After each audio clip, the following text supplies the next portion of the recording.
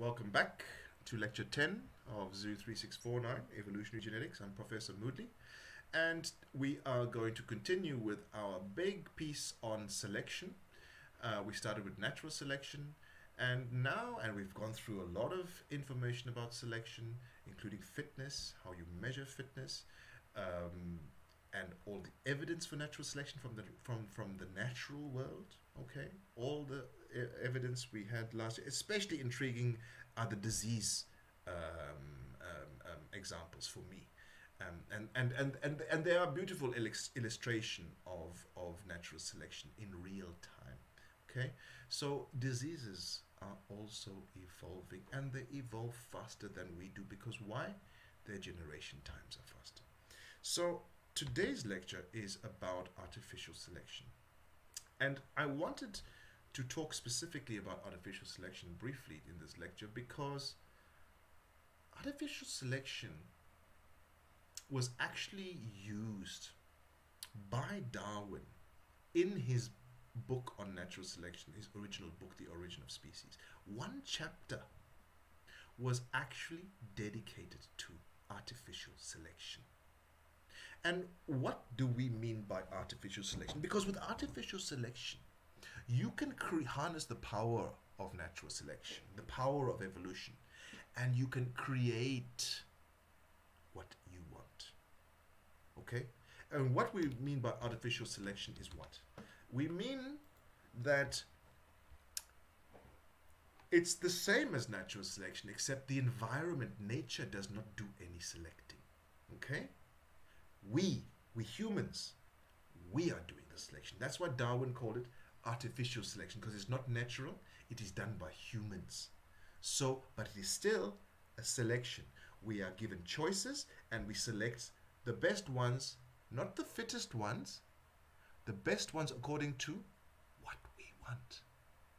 So in a way, it comes back, we've taken the power of natural selection, humans, and we turn it.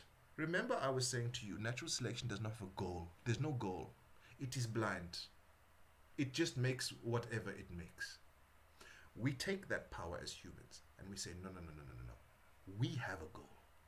I want to produce a cow that has big meat on it. I don't want to produce a cow which is skinny. Then I have to grow 100 cows. I want a nice fat cow with a lot of muscles, so that why? I can only grow 10 cows. It's enough. So how do I select for the cow with that? We can do it, and we've been doing it for centuries as human beings, thousands of years actually. Okay?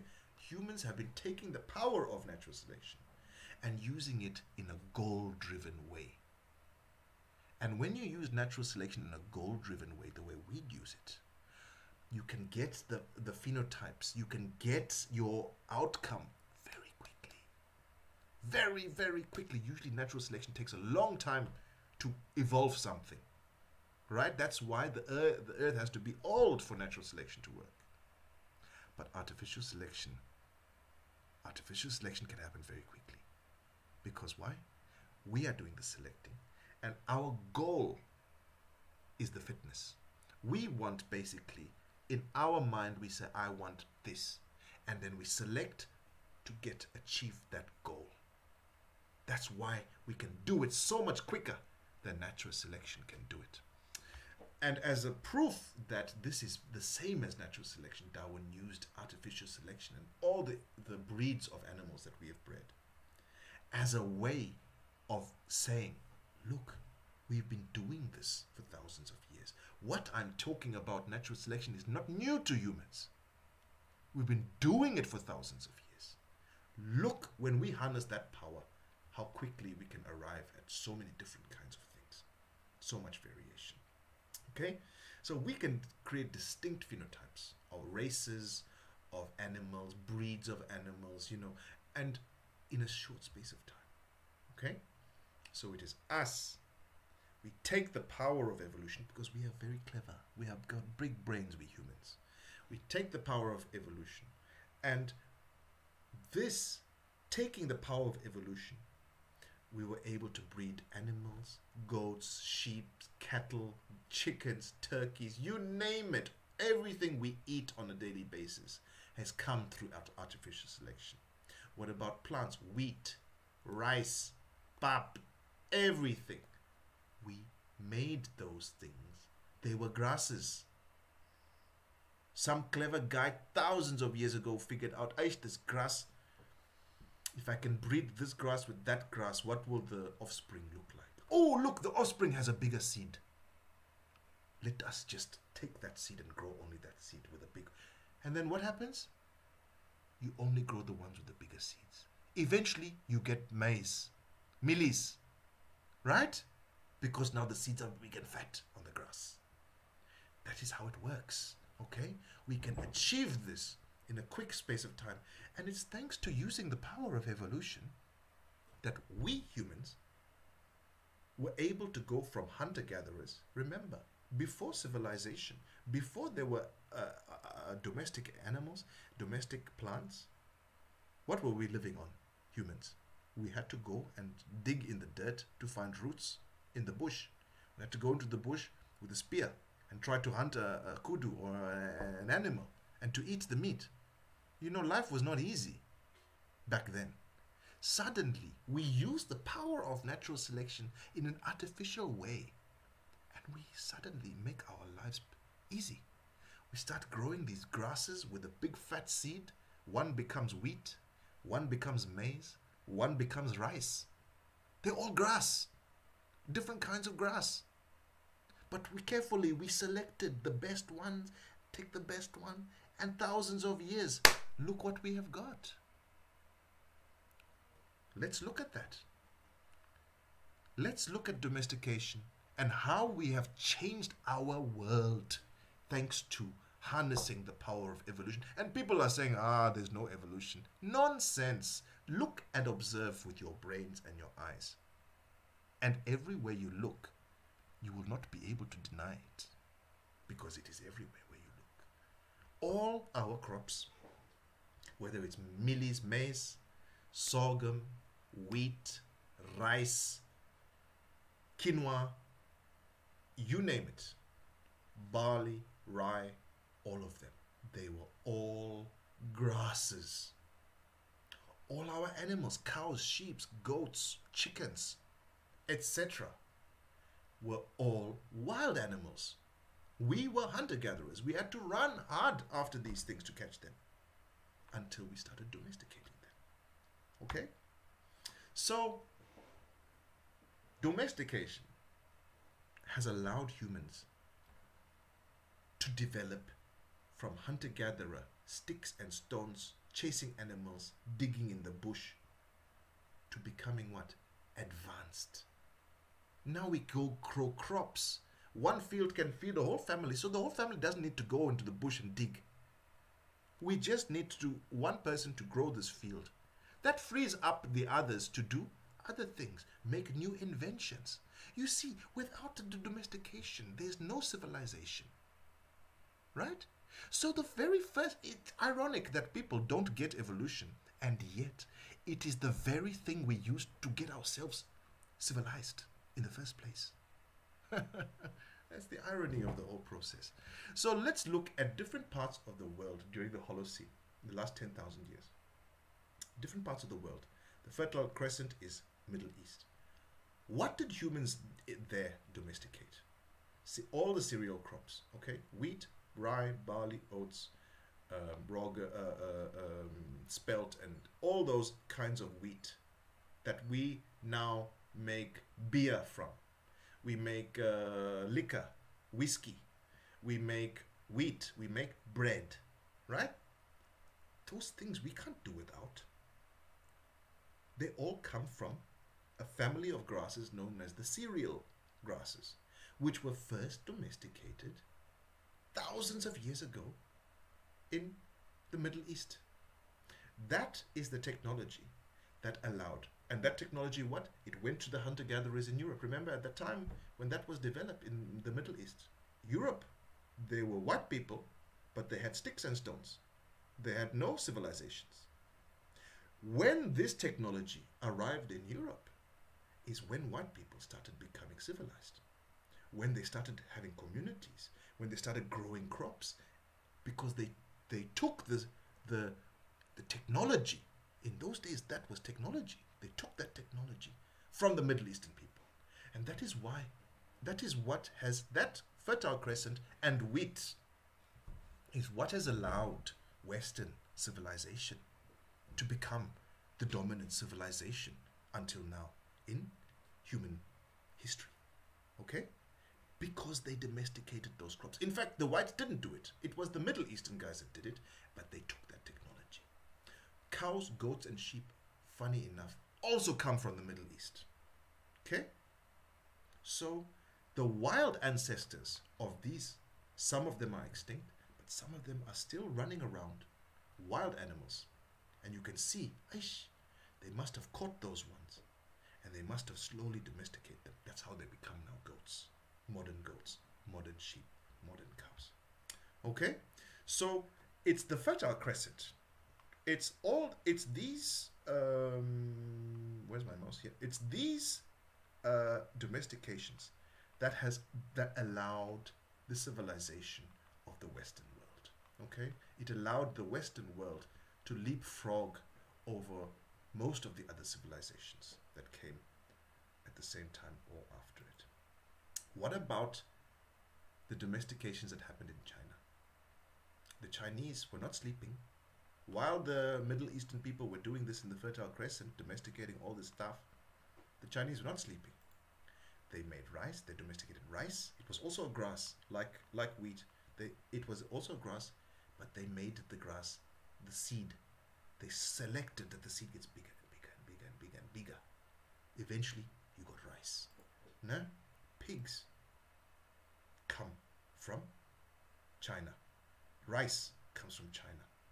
And these two domestications allowed the civilizations of the Yangtze Valley, the Yellow River Valley, ancient civilizations in China. This here allowed the civilizations of Mesopotamia, okay, which then fed into Europe. What about the Americas, South and North America? Yeah, there were people living there. They are the ones that domesticated maize, corn, mealies. What we eat as pap today doesn't come from Africa. Just a newsflash, ladies and gentlemen. Pap does not come from Africa. Pap comes from America. It was domesticated by the Aztecs and the indigenous people of America. And only when Europeans arrived in America, they saw the maize. And they saw, wow, this is great. And they took it to Europe. And they brought it to us here in Africa. That's how we have pap in Africa. Pap doesn't come from Africa. Okay. So, in America, what was maize before it was a grass. It was a kind of grass which was domesticated. They domesticated turkeys. They domesticated llamas and vicuñas, camelids. Okay? What did we domesticate in Africa? We were also not sleeping during this time. Millet, sorghum. Some of you know that this is the key ingredient to some local beers. Okay? These things have been brewed for centuries, millennia in Africa. Okay. And lastly, I want to, well, actually, it's not the last slide, but this is what your practical is about. Okay? Because we're talking about domestications of animals and plants and how these domestications of these things allowed man and woman, human beings, to go from a hunter-gatherer society to a civilized society like what we have now, where we are growing crops, we have cows, we have goats. You know, it's not a struggle every day for existence to go to the bush and find some food. We don't have to do this anymore because we are civilized, right? The whole world is civilized. Africa, Europe, etc. We are civilized. We don't have to go and chase animals anymore for food, right? We have domesticated animals and we have domesticated crops from the natural world using the power of evolution. But there was one domestication that preceded all the others. In other words, it happened before all the others. All those domestications I showed you in the last slide, they happened when? In the last 10,000 years. In what was called the Holocene. Ladies and gentlemen, The Earth has been changing for a long time. Okay? 25,000 years ago, we had what was called an ice age in this world. Okay? The Earth was dry and cold. Africa was dry. Venda, these beautiful green mountains and green beautiful trees we have here, they were dry. Okay?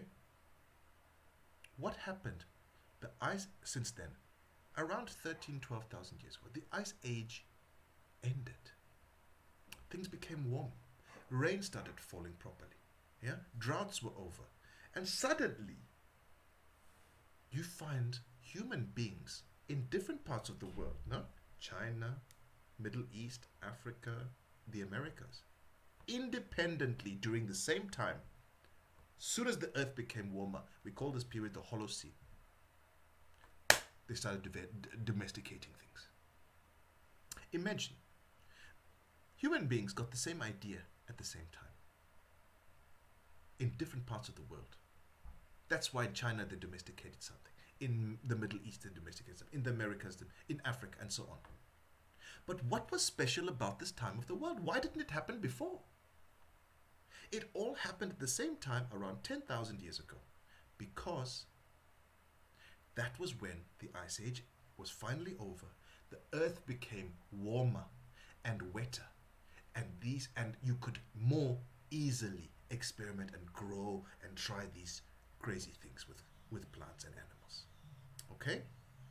It all happened in the last 10,000 years. Before that, we were all running around with sticks and stones, trying to chase animal to find food to eat every day. That was called hunter-gathering. Since the last 10,000 years, we've almost every society in Africa, America, you name it, we've become civilized. And becoming civilized means domesticating, using evolution's natural selection, but in an artificial way. We take it and we control natural selection. We make artificial selection, and we create what we need to survive. Use the power of evolution to create what we need to become civilized. That is a beautiful story. Our story is a beautiful story. And if we say, oh, there's no evolution, we are ignoring our own brilliance. Okay. But one domestication story is more interesting than all of the others. Okay? And that is a beautiful story, ladies and gentlemen. That is our story of how we domesticated the dog. Okay? The dog was the very first animal we domesticated. We have now genetics from skulls of ancient dogs, which are 35,000 years old. Dogs are descended from the wolf. We don't have, well, we do have wolves in Africa, okay, but our wolf is not the one that was used to create the dog, okay? It's the northern hemisphere, the Asian and European wolf. That is the one that was domesticated to create the dog. But the domestication was not 10,000 years ago, like all the others. When the ice age ended and the earth became warmer and wetter, that's when we had all our domestications, except for this one. This one with the dog, we had 35,000 years before. So 3 times older, more than 3 times older than any other domesticated plant or animal. So our relationship, the relationship between human being and the dog, it's the oldest relationship we have with another species. Okay? They truly are the best friends of us. And they have been our friends for 35,000 years. How did this happen? The practical one that you are going to be watching on YouTube, and you are going to be answering those questions in your practical guide. That documentary tells the story of how man created. Man and woman. When I say man, please, I'm not being sexist, nah? How we humans, how we created the dog from the wolf. Because from the wolf, okay, the common ancestor, here are the lines of descent, okay? And where do all the lines come? They come to one common ancestor. And who is he? He's the wolf, the grey wolf. All dogs, whether it is a pug or a chihuahua, you know what is a chihuahua? Even smaller, or a greyhound, or a massive dog like a Great Dane or a Saint Bernard. They are huge dogs, man. They are huge.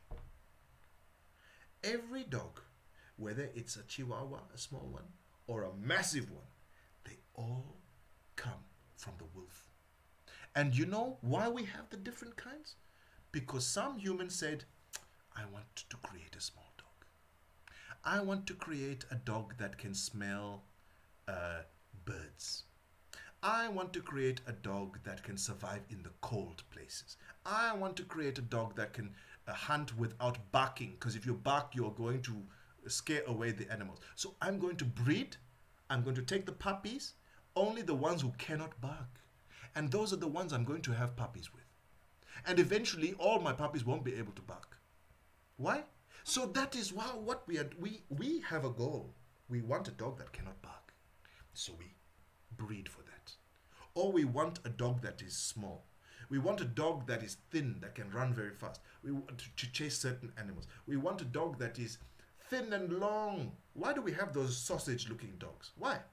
So we can send them into the hole, and they can go and catch a snake, or they can catch something that lives in a hole.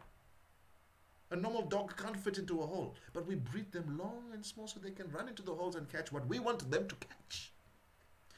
We used the wolf as a starting place, and we created so many different kinds of wolves, which we call dogs.